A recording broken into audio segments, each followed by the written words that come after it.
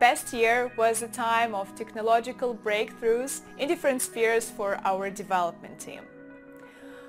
We have released our very own computer vision library, Arcona Core.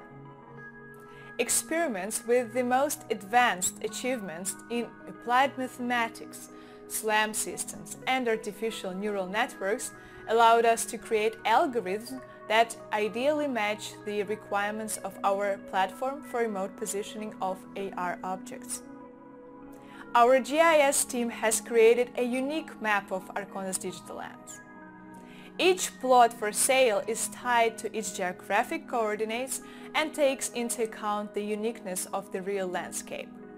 Last fall, Arcona Marketplace, the main marketplace for digital lands, was launched. In the coming months, the user functionality of Arcona Marketplace will be significantly extended. So there will be the opportunity to trade various digital assets among users such as land, content and Arcona tokens, of course. Soon we will present the most exciting development of the year, AR Viewer, and very happy. After opening beta testing, an application for Android will be developed, and then we will work on adapting software to various augmented reality headsets. And speaking of which, there is quite interesting news out there. The much anticipated HoloLens 2 is almost here.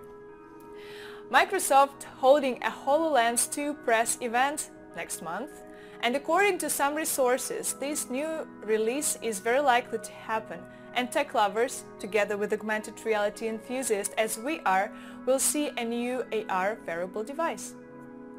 Microsoft HoloLens is the first self-contained holographic computer enabling you to engage with your digital content and interact with holograms in the world around you.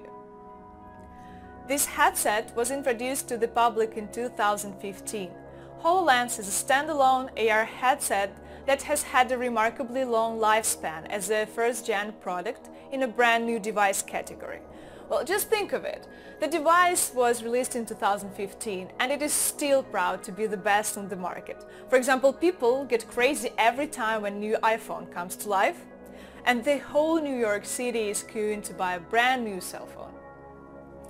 We are dying to know what this upcoming event will bring, and looking forward to testing and of course seeing and testing this in real life. A lot of industries can benefit from augmented reality, even the ones that you've never thought can benefit from it. Just check it out.